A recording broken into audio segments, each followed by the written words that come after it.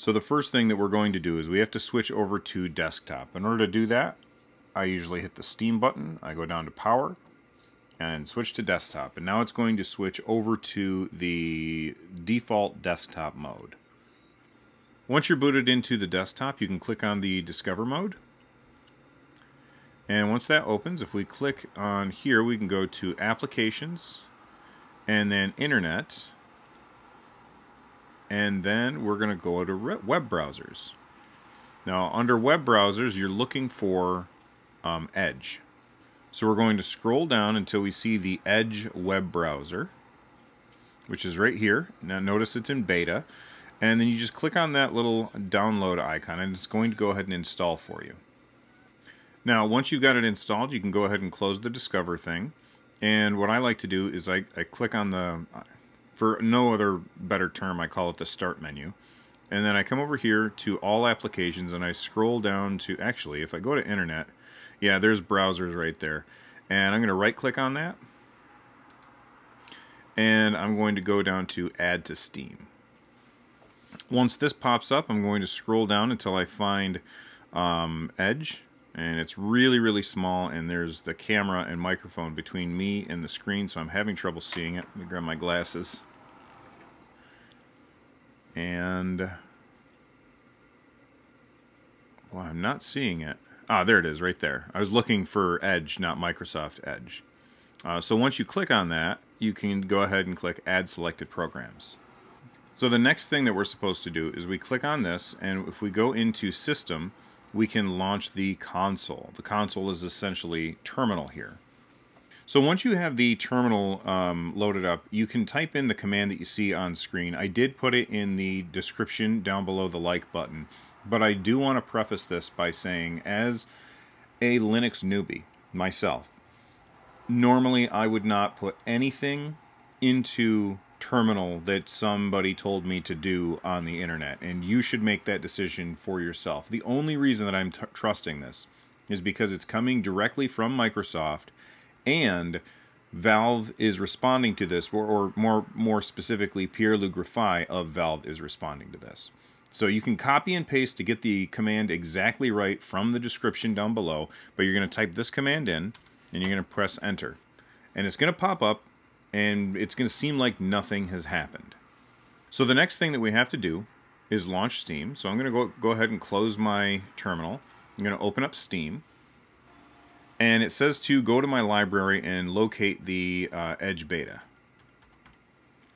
So here's the Microsoft Edge beta right there. And it says to right-click on it and go down to Properties. Now, once I'm in Properties, I have to do just a little bit more in order to get this working.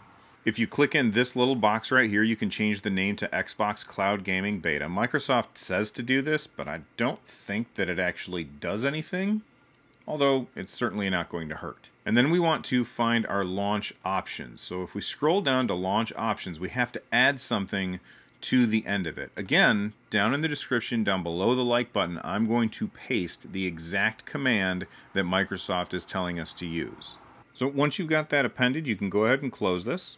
And I'm going to close Steam, and I'm going to close that. I guess I must have opened it multiple times. And I'm going to hit Return to Gaming Mode. And now that we're in gaming mode, I'm going to head to my library. I'm going to go to Non-Steam, Xbox Cloud Gaming Beta. I'm going to select my layout.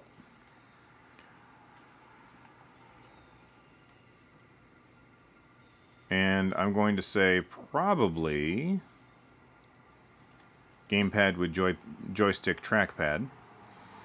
And let's launch. So now that I'm signed into my Microsoft account, I can just load up a game. I'm going to start up Halo Infinite. And let me get my keyboard out of the way. And we'll see how it works.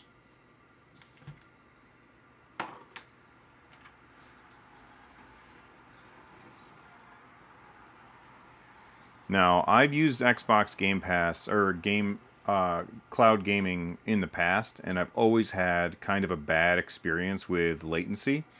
So I'm expecting the latency on here to not be great.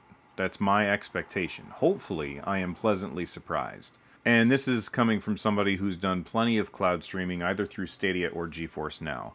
I'm going to go into the campaign, and I'm going to continue. Now, I will say, keep in mind that I'm sitting really far away from the Steam Deck. I can, like, my arms are almost 100% straight out. And as you can see, it's working, and it actually doesn't feel too bad. I don't know if Microsoft has done some kind of a little voodoo magic behind the scenes and improved xCloud as a whole.